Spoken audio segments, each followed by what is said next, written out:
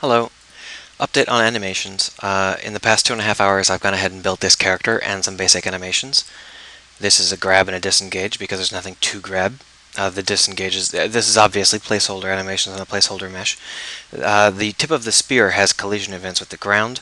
That's because I attached an in-Unity object to the tip of the spear. The problem is that Unity is still misbehaving, so it was a real chore to do that. Armatures in Unity don't seem to get along these days, but it worked out.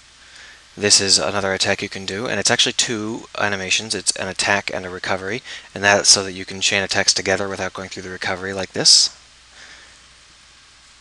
Now the idea of this character is that he or she, probably she because I've got a punny name that's really dumb, um, is really heavy. So this isn't a character that flies around the screen like Mario.